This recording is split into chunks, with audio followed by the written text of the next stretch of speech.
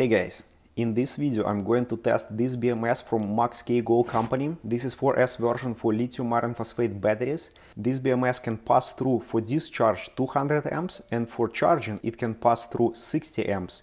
What is interesting about this BMS, it has built-in active balancer which can balance up to 2 amps. For this BMS I'm going to perform multiple tests, low and high voltage cell disconnect. Then we'll see if this BMS can actually push 2 amps into the cell when it's balancing, and then we'll try to push 200 amps through this BMS for discharge test, and then we'll do 60 amps charge test. Let me connect this BMS to the battery and we'll start tests. Alright, so here's a test setup for low and high voltage disconnect. I soldered wires to BMS. This is two 6-gauge wires on each side. And then we have this small battery bank with this monitor where cell number 1 is the lowest cell and cell number 3 is the highest cell. So first I'm going to discharge cell number 1 and we'll see when it's going to cut off voltage.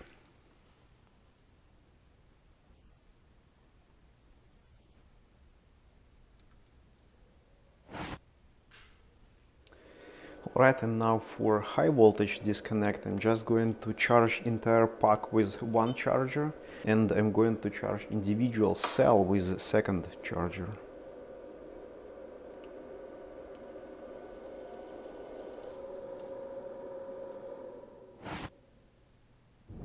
And now let's see how many amps this BMS can push into the cell when it's balancing. So right now BMS is activated, it's working. We have cell voltage different 1 volt.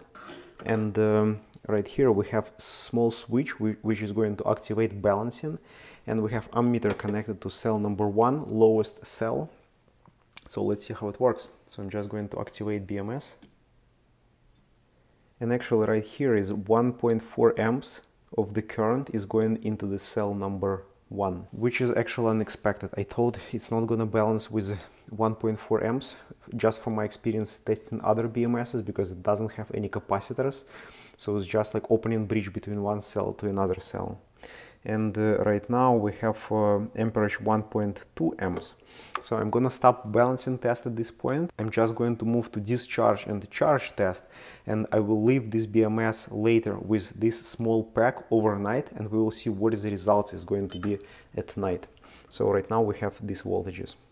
Now I'm going to connect this BMS to bigger battery bank and we will do discharge test with 200 amps and charge test with 60 amps. Alright, so here's the setup. BMS connected to Victron shunt and then to battery negative. Right here we have all wires going into individual cell. This BMS is not participating in test at all. And here is energy inverter, and I'm going to draw 200 amps for 10 minutes and then we'll measure temperature for this BMS. I will try to get as close as possible to 200 amps. Let's start this test.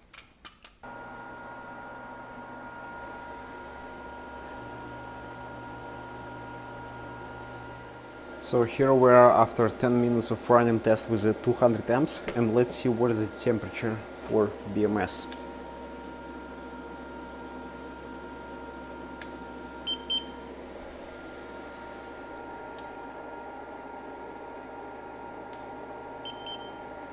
So it's about 100 Fahrenheit. So looks like this BMS is rated correctly and it's handling 200 amps without overheating.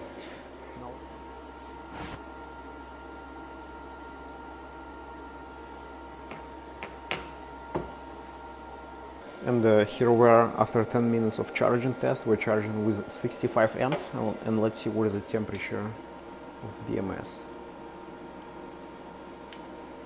So we have 75 on one side and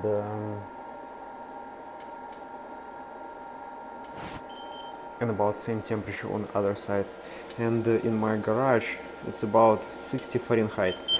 So basically this BMS is not heating up at all with, I mean, just 15 Fahrenheit in a 65 amp charge test. Okay, so I connected BMS back to the small battery.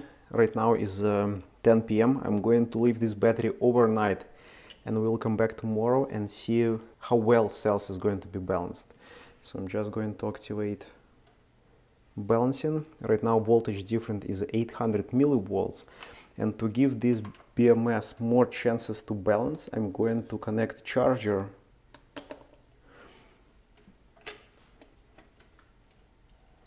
charge with 1 amp and leave this overnight.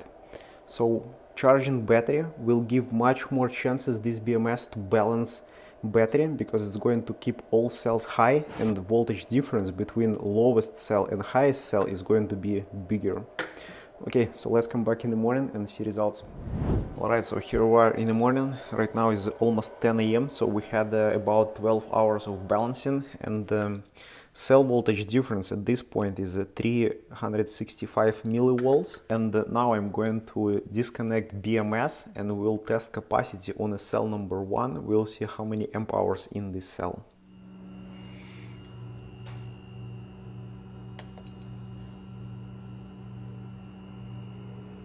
And here are the results of capacity test after 2 hours. We pulled from a cell 9.7 amp hours. And just to confirm, if we're going to use BMS without active balancer, at this test we're going to see closer to 0 amp hours, because all other cells were fully charged and BMS will not allow charging entire pack, and especially not allowed to charge this cell. And because this BMS has an active balancer, active balancer was able to push energy from 3 cells into this one cell, and basically over 12 hours we've got 9.7 amp hours. So basically this is roughly you can expect when you're going to connect this battery to any battery bank. Alright, so to summarize this BMS, for active balancer I didn't see 2 amps. Maximum we saw 1.4 amps with a 1 volt difference across cells, which is a huge difference for lithium iron phosphate batteries. For charge and discharge test, this BMS handled those tests perfectly. It was not overheating at all, and I think it's correctly rated for 200 amps for discharge. And for charge we did even with 65 amps and it was not heating up at all. So maybe it even can handle more amps. Alright, so if you think I missed any test or you want to see any additional data, please let me know. And as always, thank you for watching and see you later.